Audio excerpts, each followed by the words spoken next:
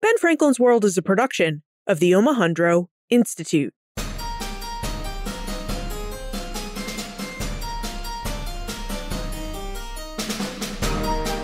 Hello, and welcome to episode 283 of Ben Franklin's World, the podcast dedicated to helping you learn more about how the people and events of our early American past have shaped the present-day world we live in. And I'm your host, Liz Covart. 2020 marks an important anniversary for Prince Edward Island and the Canadian Maritime provinces. 2020 commemorates the 300th anniversary of French presence on Prince Edward Island. Now, like much of North America, the Canadian Maritime provinces of New Brunswick, Nova Scotia and Cape Breton Island, and Prince Edward Island were highly contested regions during the 17th and 18th centuries. In fact, the way that the French and British fought for presence and control of this region places the Canadian Maritimes among the most contested regions in early North America. Marie Lane Jonah, a historian with the Parks Canada Agency, joins us to explore the history of Prince Edward Island and why Great Britain and France fought so heavily over the Canadian Maritime region. Now, during our exploration, Marie reveals the history of Prince Edward Island, including details about the Mi'kmaq people and their homeland, which encompasses Prince Edward Island, how and why the French came to settle Prince Edward Island in 1720, and details about the ways in which the French and British vied for presence and control in the Gulf of St. Lawrence, including details about the Acadians and the Grand Deportation of 1758. But first, did you know that you could get the show notes for each new episode right in your inbox? It's true. If you sign up for the Ben Franklin's World newsletter, every time a new episode releases, I'll send you an email with the details about that episode and its show notes. You can sign up for this newsletter in a really easy fashion. Just visit benfranklinsworld.com/newsletter. That's it. Just visit benfranklinsworld.com/newsletter, and you can sign up to receive the show notes for each new episode in your inbox. All right, are you ready to explore the early history of Prince Edward Island? Let's go meet our guest historian.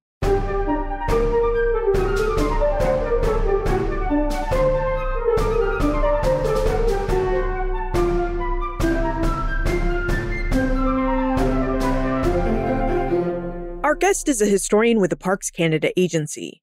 Her current work supports National Historic Sites throughout Atlantic Canada and the Historic Sites and Monuments Board. She worked at Fortress Louisbourg for 11 years, and she's the editor of the Journal of the Royal Nova Scotia Historical Society. Welcome to Ben Franklin's World, Marie Lane Jonah. Thanks, Liz.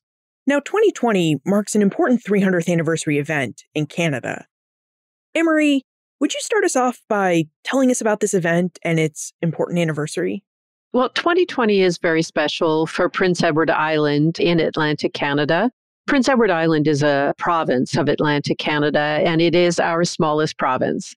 It's also where the Canadian Confederation began in many ways. But what they're celebrating in 2020 is 300 years of French presence. And even today, a lot of people aren't aware that Prince Edward Island was a French colony, Ile Saint-Jean, for a number of years.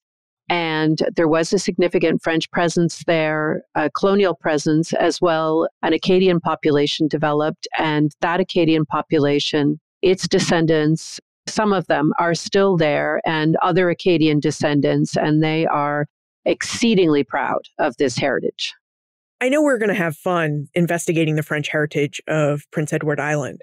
But before we venture down that path, I wonder if we could start our investigation a bit earlier. Because PEI has a history that extends much earlier than this 300th anniversary.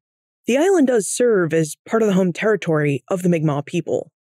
Would you tell us about the Mi'kmaq and what their life was like on Prince Edward Island before the arrival of the French?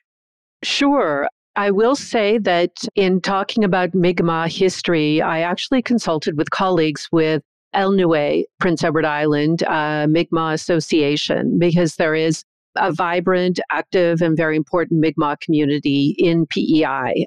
So Prince Edward Island is part of the territory of Mi'kmaqi, of the Mi'kmaq people. This territory extends actually to the northwest, to the Gaspé Peninsula in Quebec, takes in the northern shore and the drainage region of the St. John River to the east of that in New Brunswick. So part of New Brunswick. all of what is today Nova Scotia, Prince Edward Island, the island of Cape Breton, and the southern part of Newfoundland as well. The Mi'kmaq people are a seafaring people, a very mobile people.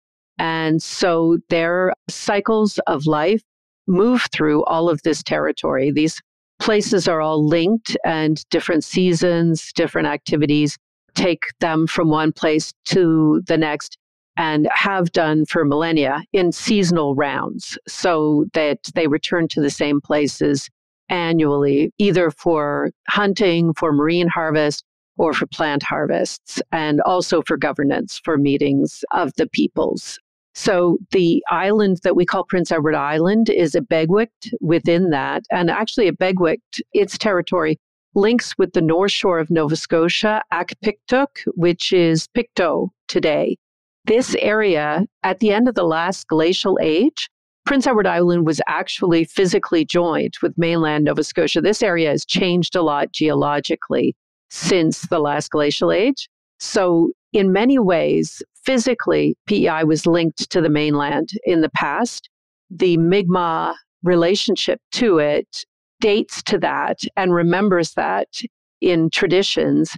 And still, even though they're now separate land masses, they're very closely connected. The water transport brings them together. So PEI is in a way kind of isolated, but it's a very connected place to all the areas that are close to it. Yeah. Could we talk a bit more about the Mi'kmaq's seafaring traditions? What kinds of watercraft did they use in the 17th and 18th centuries? And how did this watercraft and what seems like life at the sea make their semi-nomadic lifestyle possible? The Mi'kmaq canoe is quite a distinct watercraft. There are two styles of canoe, one for seafaring and the other for river travel. They're both made of birch bark, and the seafaring one is larger with higher gunnels on the side to deal with waves. The Mi'kmaq did travel between Cape Breton Island and Newfoundland, crossing the entire Gulf of St. Lawrence entrance and out to the Magdalen Islands, as well as between PEI and Nova Scotia. And they hunted marine mammals such as walrus and seals.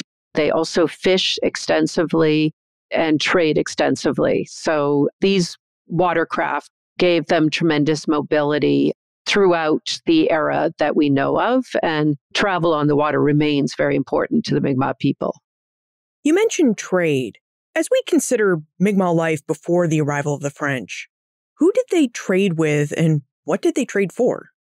The trade of the Mi'kmaq, the river systems from here connected them further inland. So we have some evidence of a very early movement of people, probably from the Great Lakes region, what is today New England. So people were moving around the larger region well back before Europeans started to come to this area.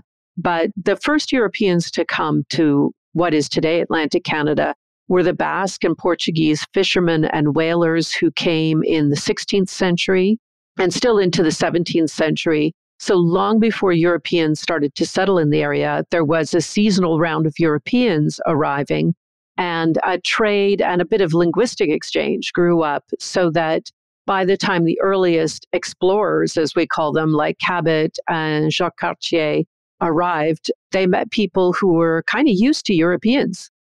It also seems like that experience with Europeans must have come in handy around 1720, 300 years ago, when the French, who had already established settlements in eastern Canada and the North American Midwest, decided to establish a colony on Ile Saint-Jean, or what we know today is Prince Edward Island. Could you tell us what brought the French to Ile Saint-Jean and why they decided to establish settlements on this part of the Mi'kmaq's homeland? I'm going to take a deep breath because it's a long story. There are two big aspects. There were the economic interest in the area, and then there were political aspects to how the French ended up establishing a colony with a military presence on Ile Saint-Jean. But the French had been, for a long time, following the Basques and the Portuguese. French fishermen began coming in the 17th century to the Gulf of St. Lawrence region. So there was an economic interest in the area.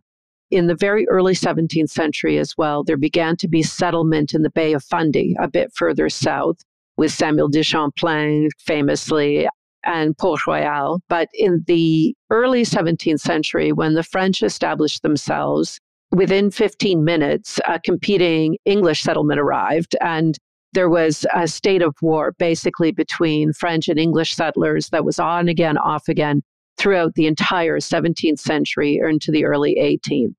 So when the English colonials defeated the French at Port Royal on the Bay of Fundy in what's today Nova Scotia in 1710, for many of this small but very well-established agricultural colony that had grown up in this really unstable, highly contested trading colony, these people were identifying more with the place than they were identifying with any colonial leaders, which kept changing over and over again.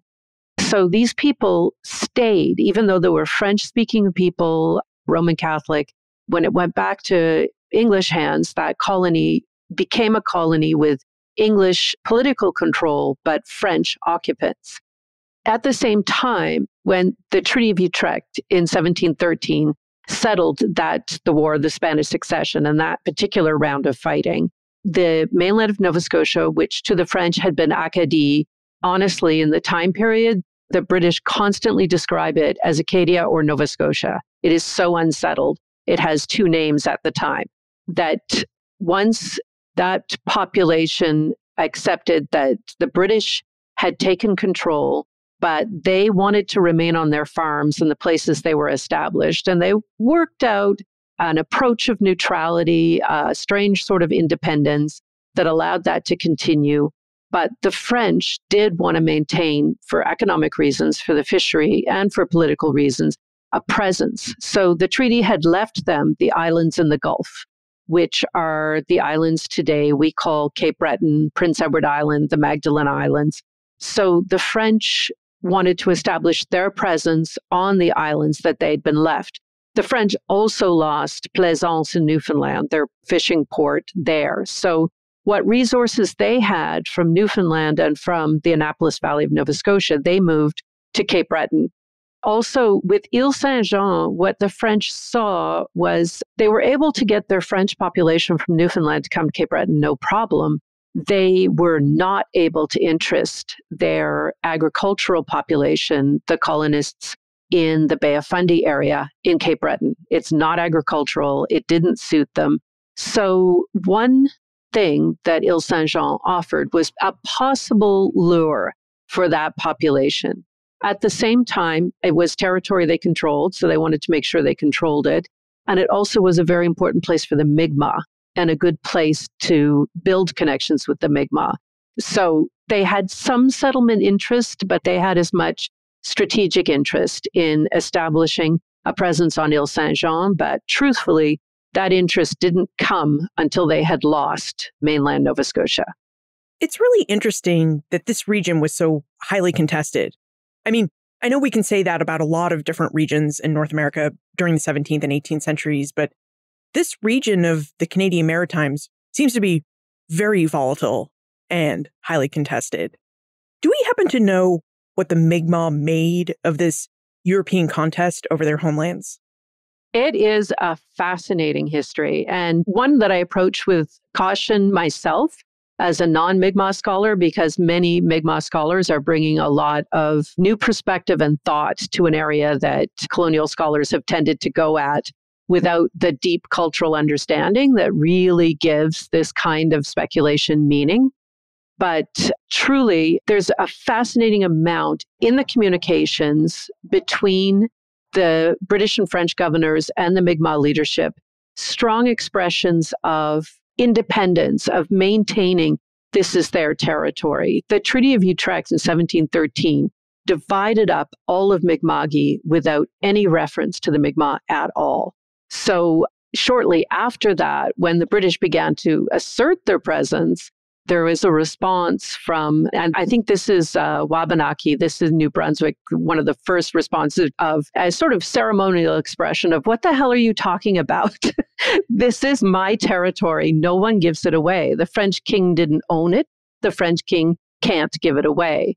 So throughout Mi'kma'ki, throughout the entire Wabanaki Confederacy of the indigenous group that we call Penobscot, Wolastoqiyik as well, there was a unification to express opposition to what was happening. And that became what we often call Dummer's War, Dummer being the governor of Massachusetts at the time. And all of these indigenous nations resisted, fought back. There was a lot of indigenous piracy at this time, actually. A lot of attacks on New England fishermen. It was one of the principal means of expressing opposition. But there were also attacks on land, and there were a lot of confrontations. So as we're talking about Dummer's War and this resistance going on, the other thing that the French are thinking about as they establish themselves at Ile Saint-Jean to be closer to the Mi'kmaq is that this benefits the French when the indigenous nations make things very difficult for the British. So the French are always happy to encourage, to support, to be present for this, even though they're staying out of it because they cannot afford another war. So one of their intentions is definitely to maintain a strong relationship with the First Nations. And the place name Skamagan actually means the waiting place. And why it acquired that name is that it was the location where the French built a very small fortification, but it was also where the French governor came annually to meet with the Mi'kmaq leadership to express their ongoing friendship through ceremonies and through gifts, and to encourage the continued positive relationship between the Mi'kmaq and the French. It's more complex than to simply say they were allies, because it was a constantly reinforced, negotiated, and very independent on the Mi'kmaq side relationship. But there was an ongoing diplomatic communication between the French and the Mi'kmaq. And this was something the British struggled with. There's also the religious difference, because the Mi'kmaq, many had accepted Catholicism. They had not completely abandoned their own religion, but they had this syncretic spiritual practice that continued Mi'kmaq religion and made links with Catholicism. So there was a great deal more shared practice between the Mi'kmaq and the French, and shared language. The French were very good at learning Mi'kmaq. The British were not. So there are all these things that created relationship between the French and the Mi'kmaq that did not exist between the British and the Mi'kmaq. And the British just were pros at the diplomatic faux pas. I don't want to say they had a bad attitude, but they definitely, whenever they attempted diplomacy, they really had issue with gift ceremonies. They saw it as handouts and it made them annoyed, and they were very reluctant to participate. So they did not approach this with the relationship building or respect that the French had learned they had to employ. And so the unsuccessful diplomacy between the British and the Mi'kmaq led to conflict and was something that the French could not have been anything but pleased with, that the British may have won and gained by treaty the region, but they still far from controlled it. Do you have a sense of why such differences existed between the French approach to maintaining relations with the First Nations peoples and the British approach to these relations, and why the French and British approaches were just so different from each other? It's an awfully good and huge question. I suspect that one element of the French approach may simply have been the very slow arrival of the French, that they did not arrive as a significant military force with a big political ambition. The initial French arrivals were very, very small trading forts. Nicolas Denis, Charles Saint-Étienne de la Tour, and these people had forts, had very small trading centers, and they didn't really have political ambitions. And I think it is also significant that there was an evangelical side to the French. They brought missionaries and they were interested in spreading Catholicism. It's another whole thesis of the relationship of the Mi'kmaq to Catholicism. But these things created cultural connections. And even in the very early period with the French, with the Acadians, there was some intermarriage. So there were all sorts of cultural connections, lots more opportunity to have a more subtle understanding. It certainly wasn't, they arrived and they were buddies right from the start. It's a process, but the British came later and their interest was much, much more political than economic. Mostly they wanted to control the area so that there was a buffer between the French and New England. So they wanted to control it, but they invested in a very limited way in controlling it and were much more military.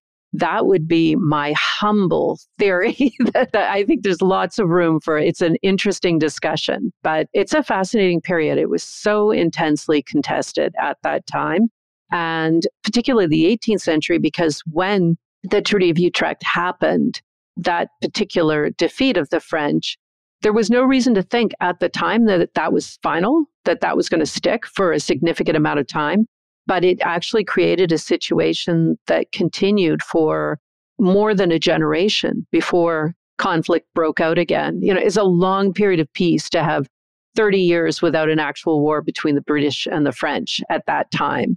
But there was a war with the indigenous people in the middle of it. So peace is a pretty relative concept, but it's an era of, there was a great deal of conflict, and it just is really interesting to read the communications of individual officials and how they evaluated it and how they approached it. There are some fascinating diplomats who did amazing jobs. Paul Mascarin comes to mind. He was a British governor, but was a Huguenot, so a French speaker, and was tremendous at sort of bridging these cultural gaps, whereas others, not so good.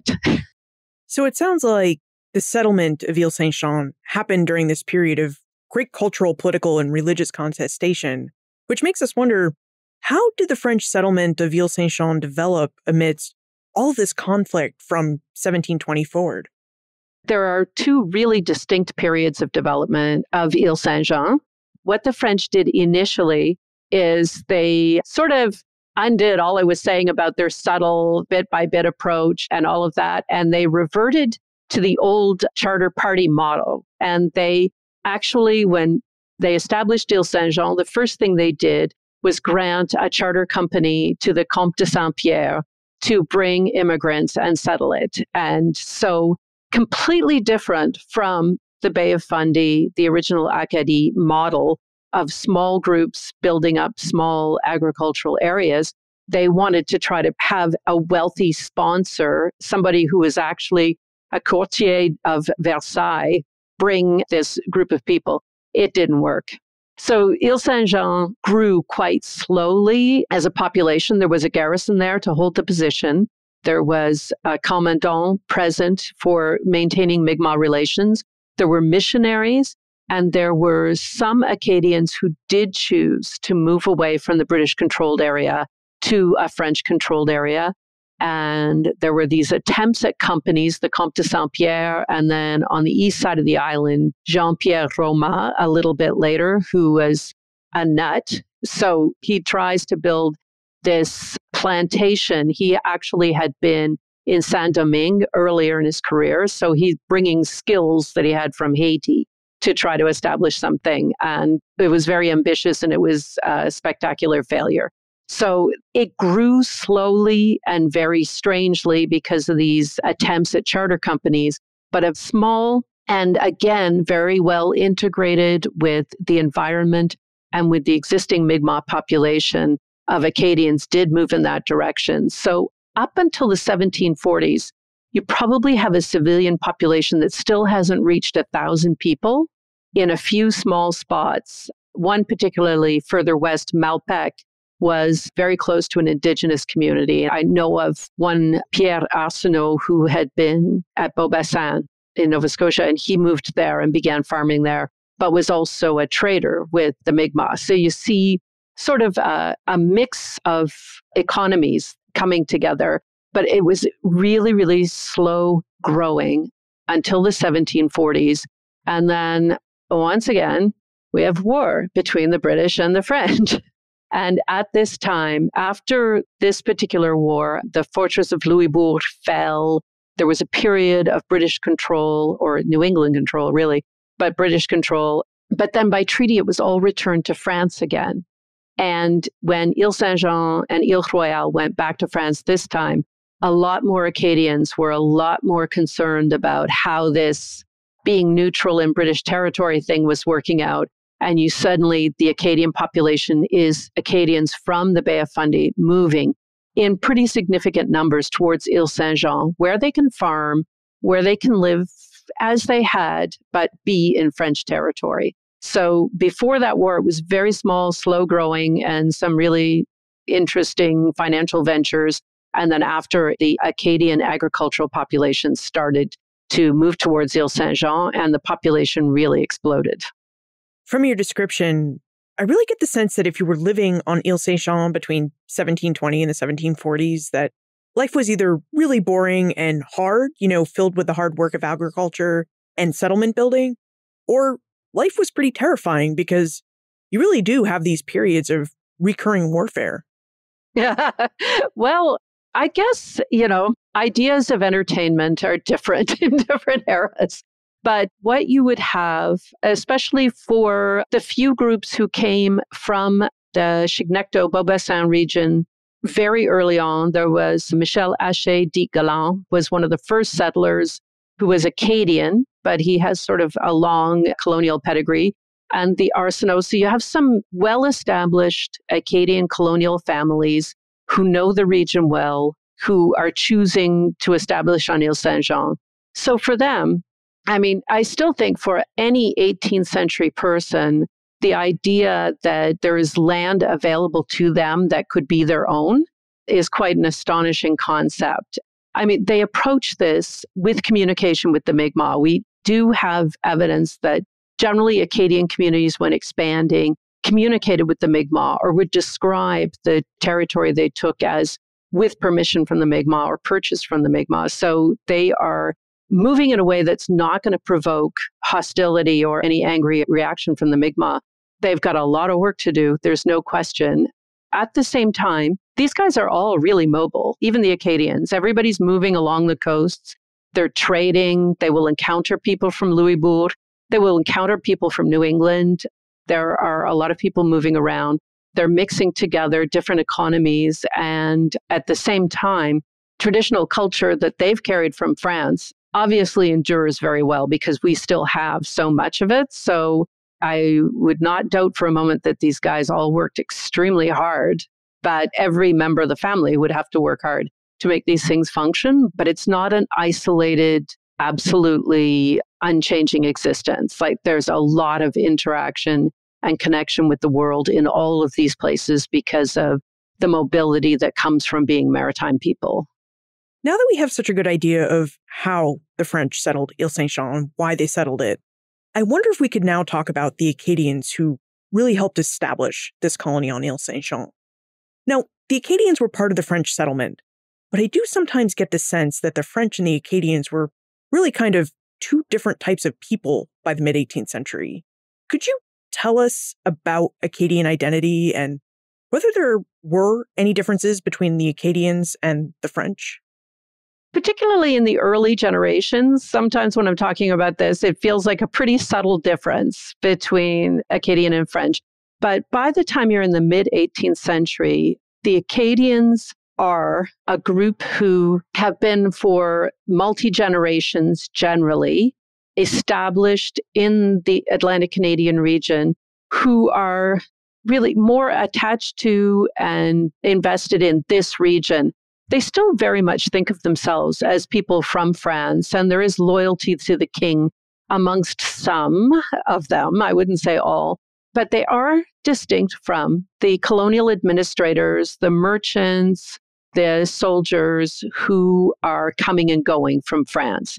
The colonial investments of Louisbourg and of Ile Saint-Jean and Port-la-Joie bring people who will come in for periods of time, but who are fundamentally French and expect to return to France. So I think that it is a big question, how much Acadian identity was there before the deportation of the Acadians. You definitely would not have people say, hi, I'm Acadian so much. It tends to be a term we apply retroactively. Habitant and habitant, the neutral French was something that the British would say quite often. the French versus the neutral French. So they had terms that did distinguish this group of people, many of whom remained in British territory, but remained culturally French people.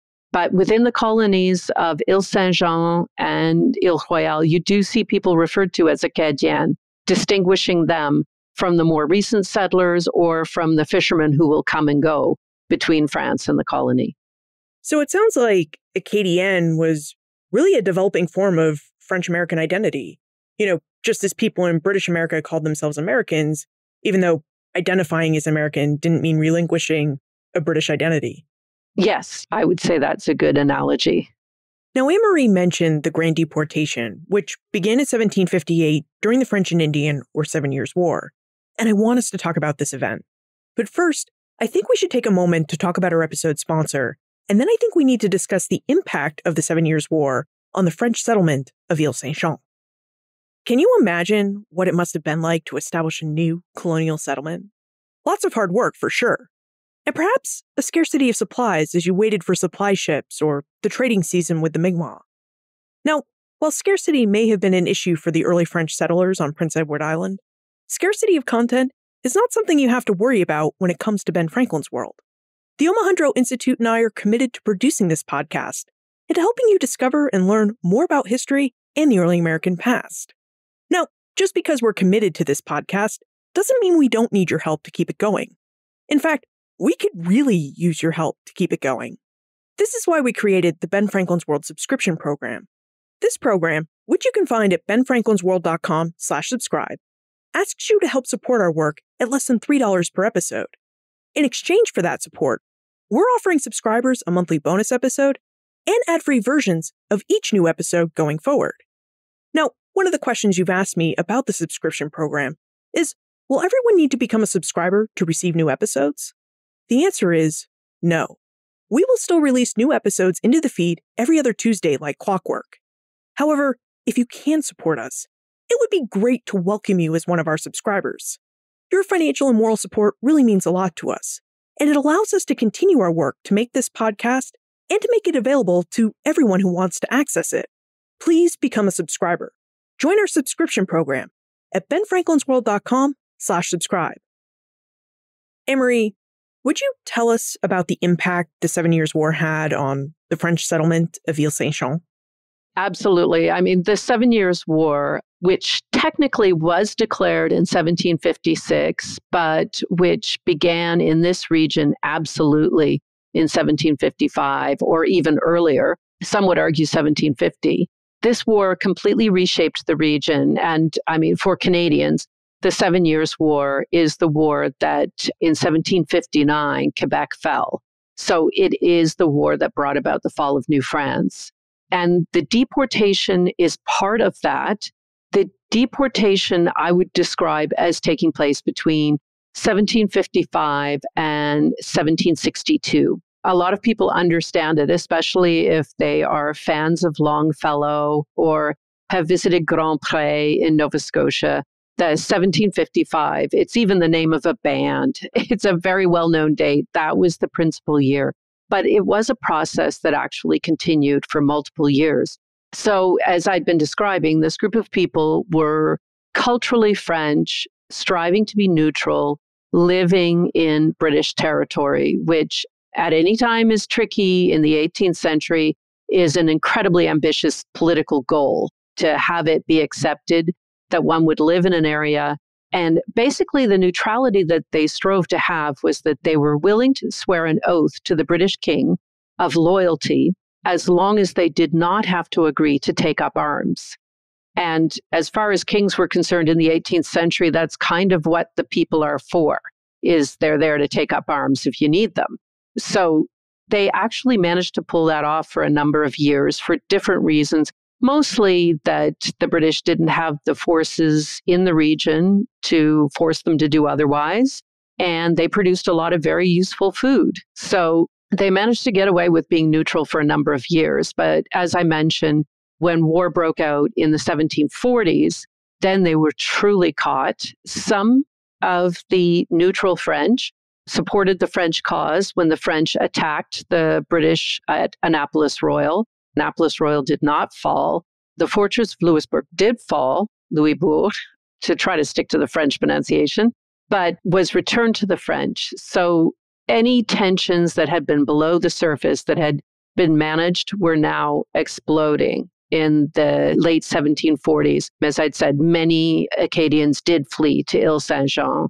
So one of the things was there was a border dispute between the French and British in this region, very close to Ile-Saint-Jean at the Strait of Chignecto, which joins Nova Scotia to New Brunswick today, and actually recently just became a patrolled border again because of COVID-19.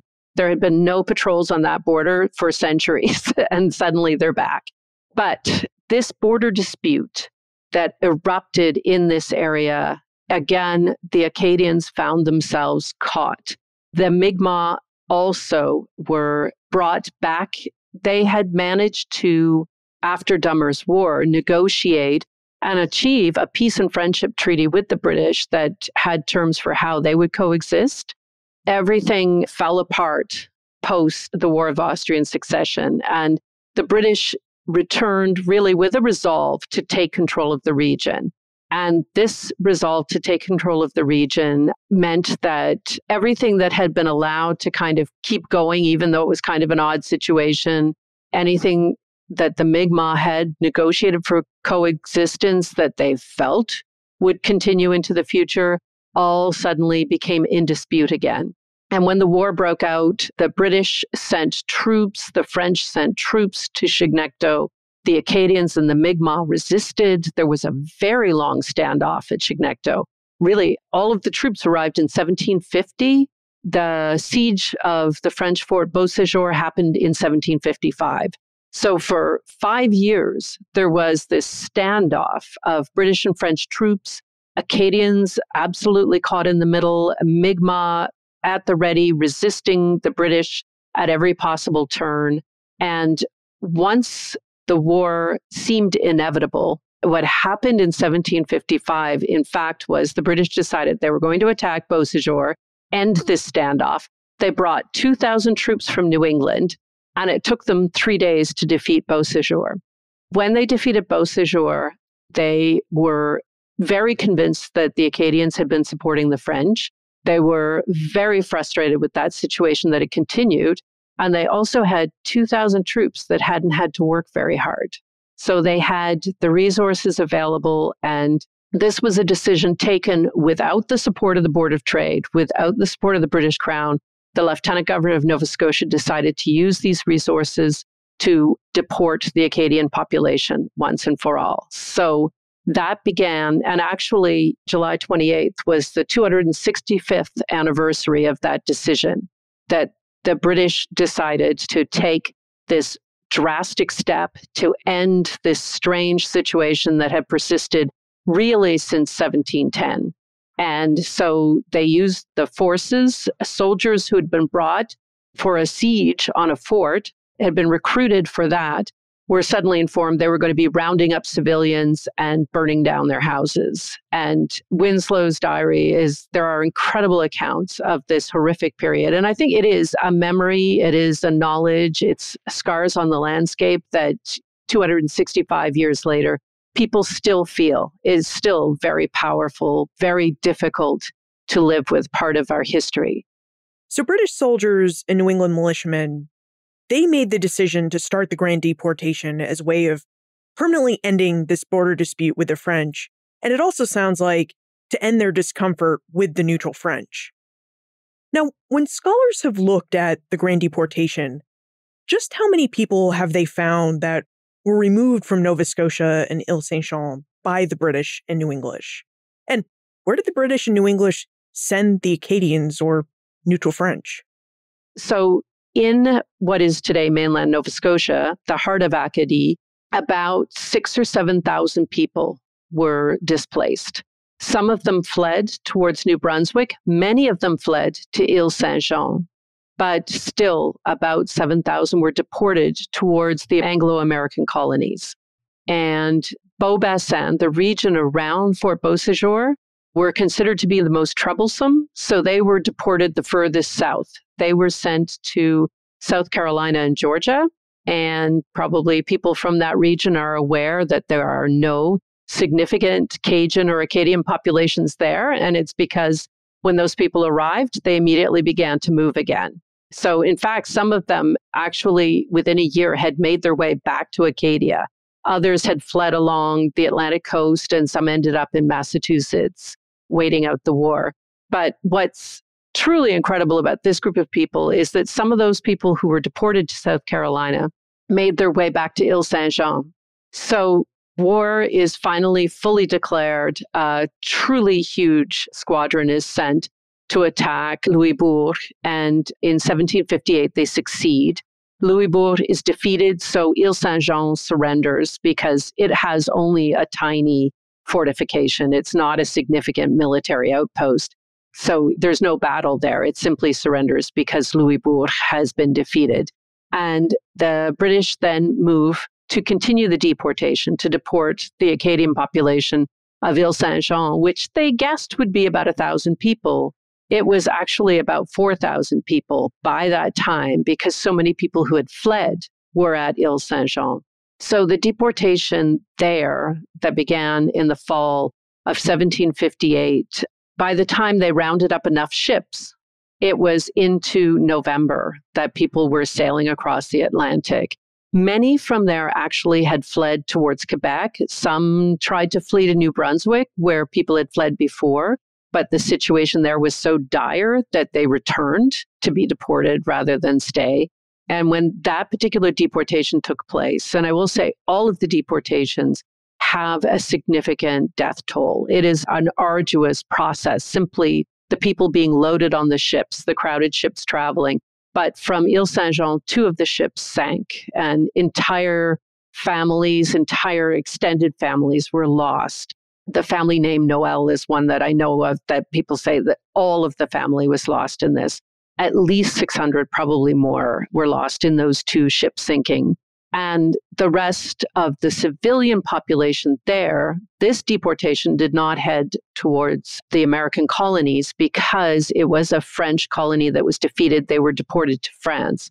So this group of people went to Saint-Malo in France and went to the west coast of France, where they then, having never seen France in their lives, many of them, their parents had never seen France. It was many generations removed. So they had language ties, cultural ties, they understood each other, but still it was a very foreign place.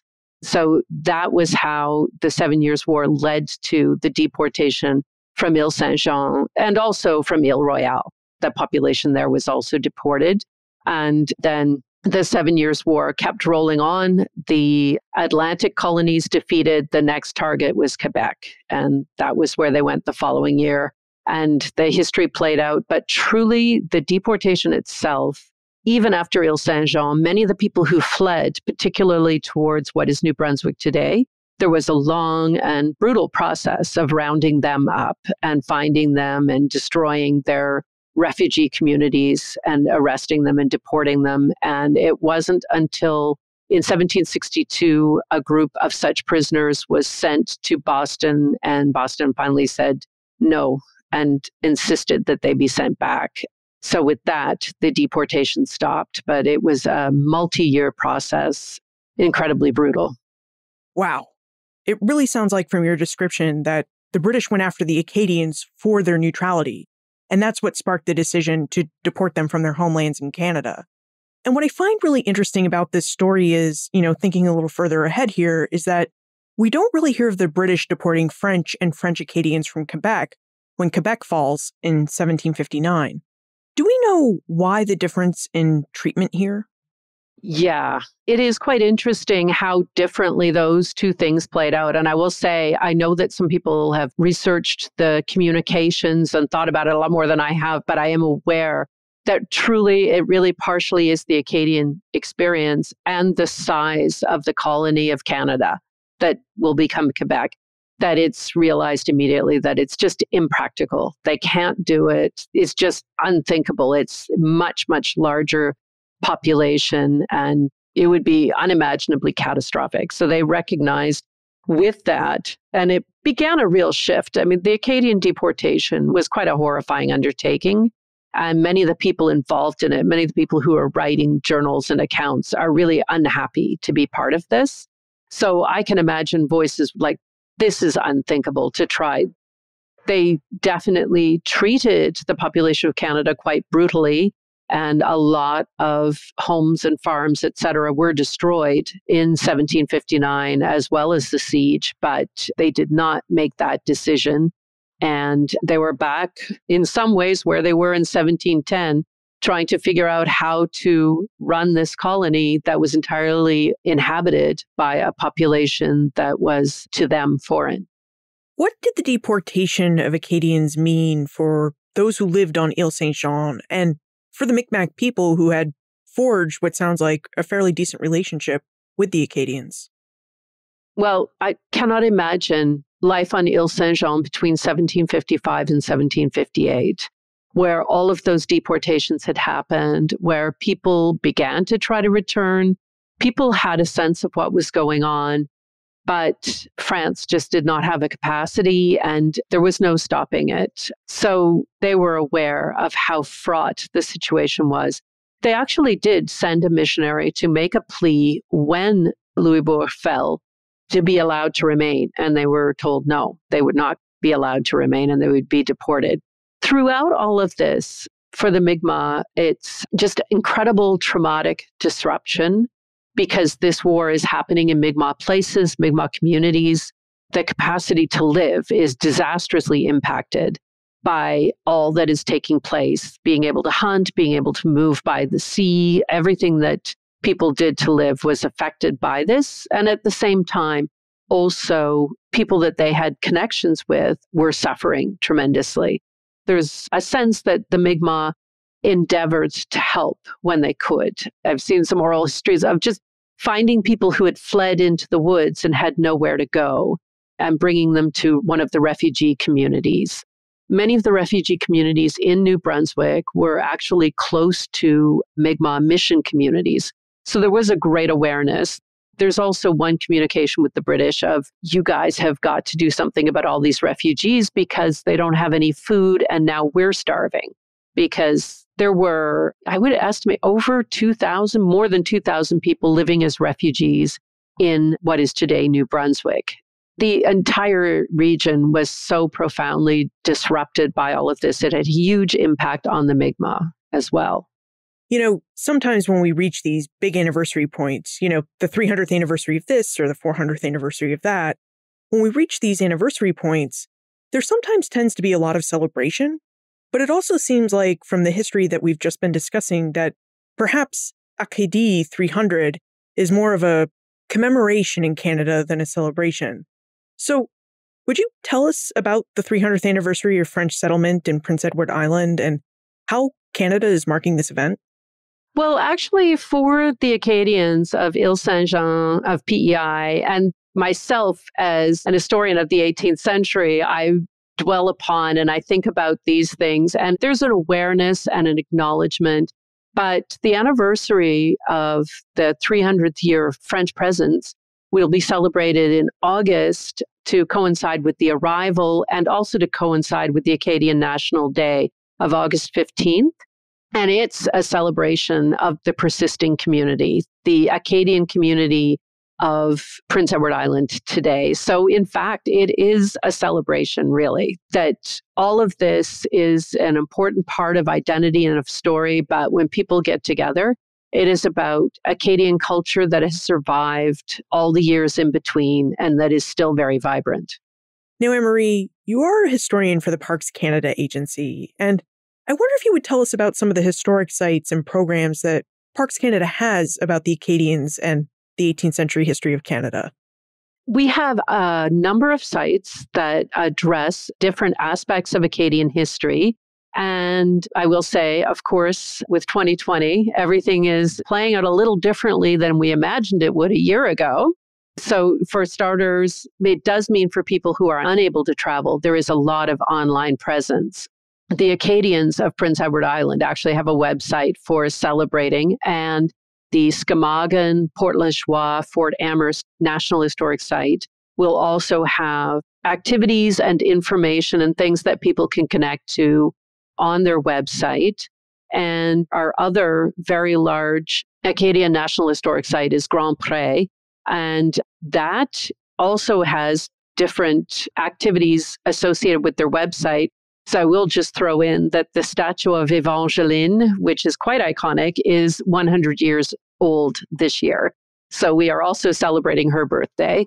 And those sites, they're becoming open for outdoor visits as well. So it is possible for Canadians who are in the region to be able to visit the sites. But throughout Parks Canada's system, there's also Fort Anne, which was Port Royal, was the French capital up until 1710. So the history interpreted there is also very interesting, and they also have some information available on their website. And the Société Nationale Acadienne, which is English and French websites, they have a tremendous amount of information about this history. And if anybody really wants to dig in, a prof in Ontario, I'm not going to guess at his university, Daniel Sampson and his class this year, once they discovered that they were doing the rest of the year in quarantine, created a tremendous web page on the 1758 deportation. So there's a really cool resource out there, really recently created by students. But there's a tremendous amount online written about this really complex, tragic history. And I will say the Mi'kmaq Confederacy of Prince Edward Island, MCPEI, and El-Nue, which is the Mi'kmaq Association, both have also websites that have history that people can dig into to understand that better as well. Don't worry. I'll include links to all the historic sites and associations that Anne-Marie just mentioned in the show notes so that you can visit them at your convenience. So don't worry about having to remember all the different names that Anne-Marie just said. We should really jump into the time warp. This is the fun segment of the show where we ask you a hypothetical history question about what might have happened if something had occurred differently or if someone had acted differently.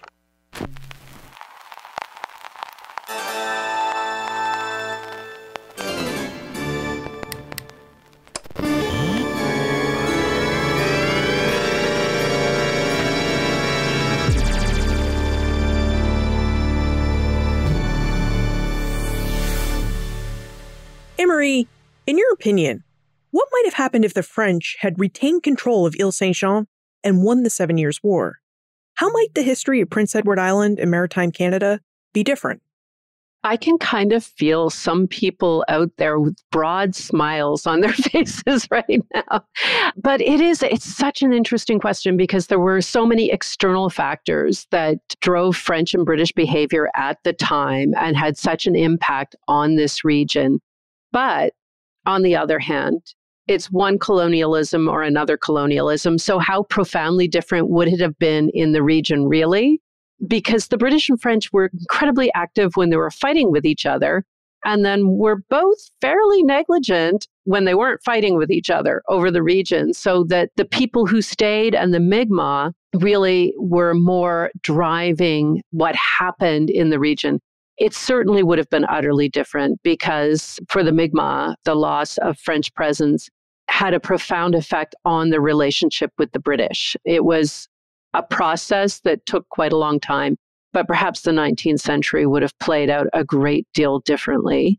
My French would be better, but in a sense, it is like one colonialism for another. So how that would have played out for the people in the region, which I'm really struck that when I'm working on exhibits and when we're working on presenting the history, that the people that I'm working with are Acadian and Mi'kmaq, and there aren't any British or French really around much.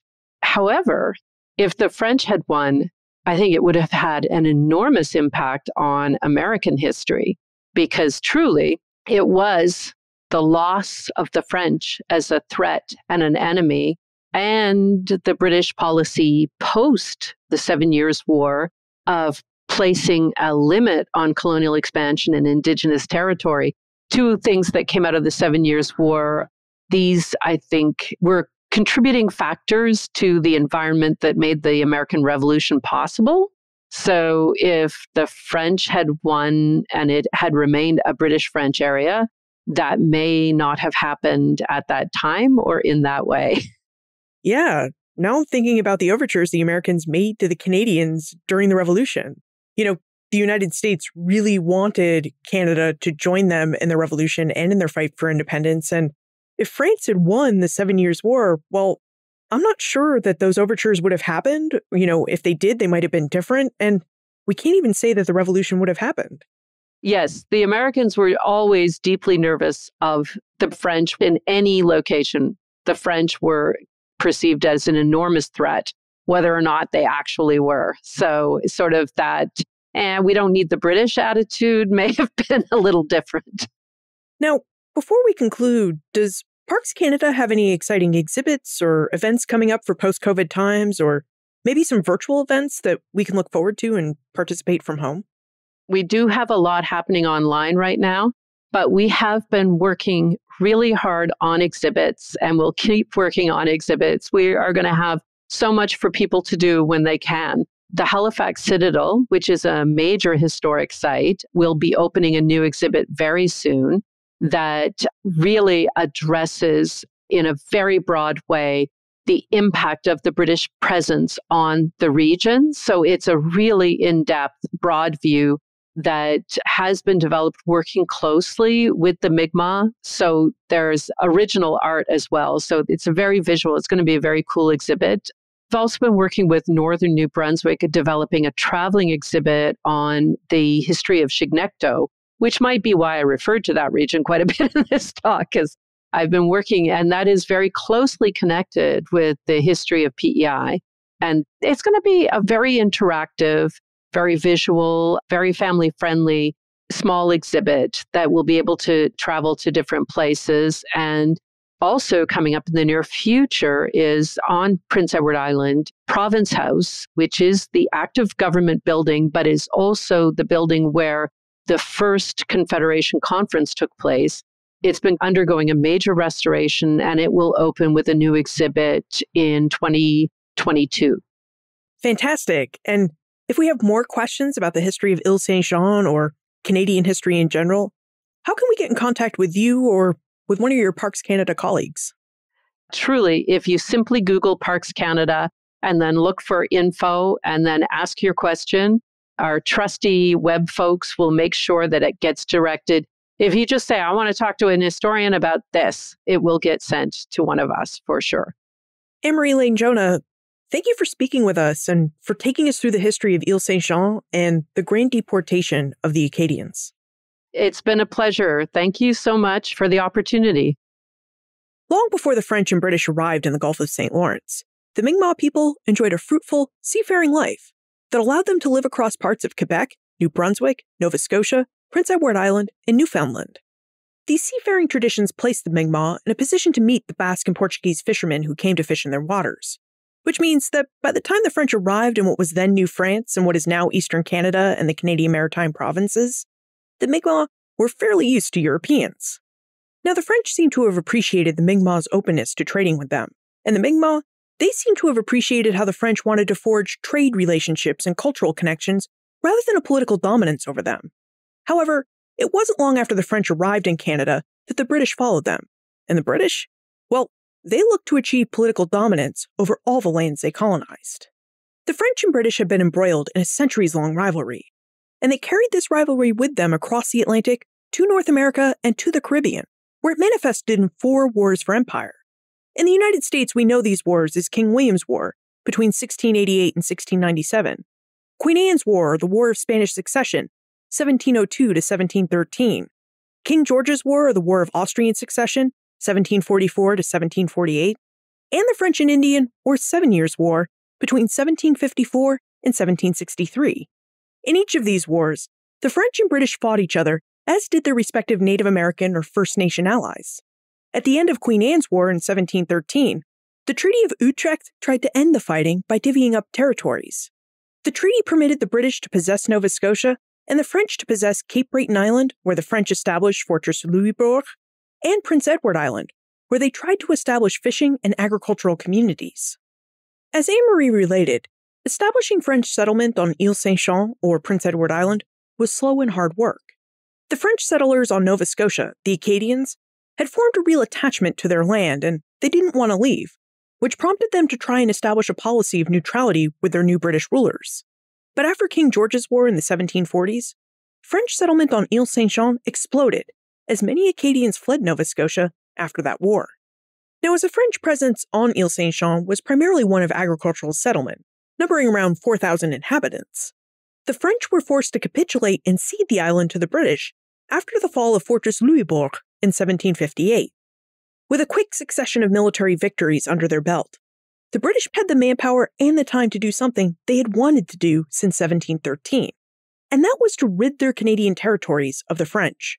And so without asking permission from London, the British military and their New England allies began deporting the French populations of Nova Scotia, New Brunswick, Cape Breton Island, and Ile Saint-Jean. Known as the Grand Deportation, this forcible removal of the Acadians took place over 4 or 5 years. Now, as the Acadians of Nova Scotia lived within British territory, they were sent to other British colonies in North America and the Caribbean. As the Acadians of Cape Breton Island and Ile Saint-Jean lived in French territory, they were sent back to France, a place that these Acadian families hadn't seen for several generations. As Anne-Marie related, this forced removal was hard and difficult. In fact, that's an understatement. Families were separated, ships sank and hundreds were killed, and the deported never really felt at home in their new destinations, which caused many to do whatever they needed to do to return to Acadie. And this brings us to 2020. 300 years ago, the French began establishing a presence on Prince Edward Island. As we learn today, many of these French settlers were Acadians, which makes this 300th anniversary not only a commemoration, but a celebration of the persistence of French culture and French families on Prince Edward Island and throughout maritime Canada. Against strong odds, French and Acadian people and culture have persisted in Canada. You'll find more information about Parks Canada, its historic sites, plus notes and links for everything we talked about today on the show notes page. benfranklinsworld.com/283. Please become a Ben Franklin's World subscriber and help us continue our work to make this podcast and to make it available to everyone who wants to access it. Join us at benfranklinsworld.com/subscribe. That's benfranklinsworld.com/subscribe. Production assistance for this podcast comes from the Omohundro Institute's digital audio team: Joseph Edelman, Martha Howard, Holly White, Karen Wolf, and Peyton Young. Breakmaster Cylinder composed our custom theme music. Finally, what other aspects of early Canadian history would you like to learn about? Let me know. Liz at benfranklinsworld.com. Ben Franklin's World is a production of the Omohundro Institute.